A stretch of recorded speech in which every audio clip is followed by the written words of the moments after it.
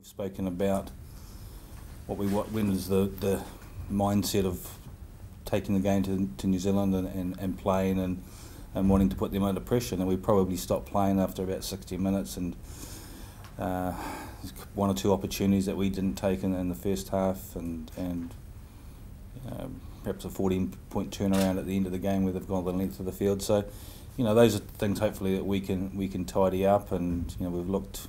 They would have looked pretty closely at the game. We've looked at areas that we can improve, and hopefully, and we've got to have a mindset to keep playing for 80 minutes. And at no stage can you be conservative, and you've got to be able to take risks, and you've got to take risks at this level. And I thought we did that for long periods of the game. We've got to continue to do that. We've got to do that for a full 80 minutes. It's the first time, as I'm sure you probably work out, that I've been in this sort of situation. But looking forward to it. Obviously, I was fortunate enough before the boys left for London and then onto Auckland that I trained with the squad for a couple of weeks. So I'll have been around the squad a fair bit before they flew off. But as I said, looking forward to ripping into training and seeing the atmosphere on the weekend.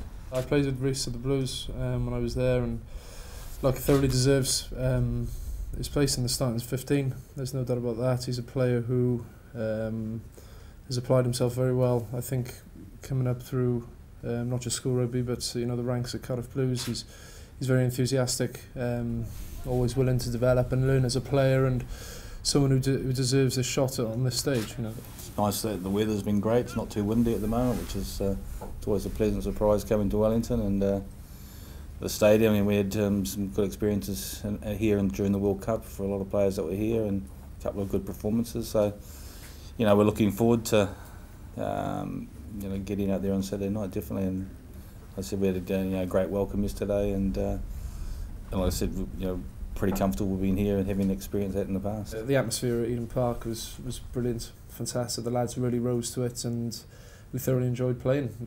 Saturday will be an awesome occasion again, and for the likes of everyone, and Rhys included, more than anyone, it's such an exciting time to be playing the All Blacks.